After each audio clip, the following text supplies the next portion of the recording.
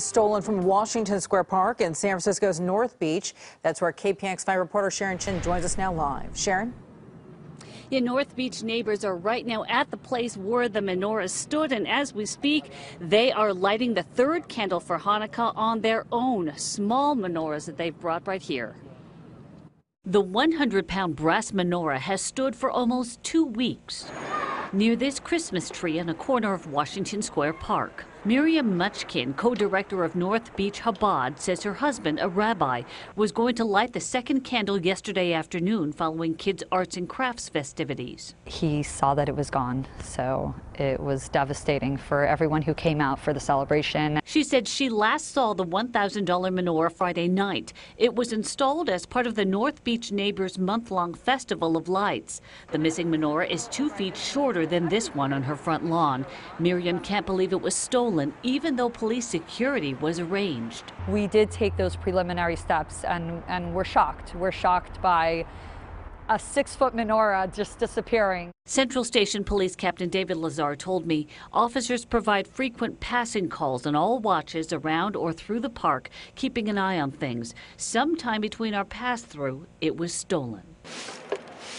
Meanwhile, neighbors are shaking their heads. It's ridiculous, honestly. I don't know, why somebody would steal a menorah in the holiday season. Something like that cuts into its being a wonderful neighborhood, and I don't like that at all. But tonight, members of the North Beach community are bringing their own menorahs, remembering the miracle of Hanukkah, where the last bit of oil lit a menorah for 8 days following the Maccabean revolt. We're going to continue bringing light to our community and not letting hate or anti-Semitism have its way.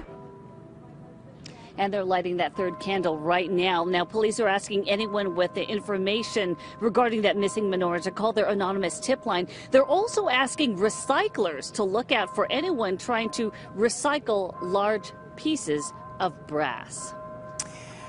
Veronica? And Sharon, it seems highly unlikely that no one saw this huge piece getting stolen. I mean, could this menorah have been broken into segments? Do you know?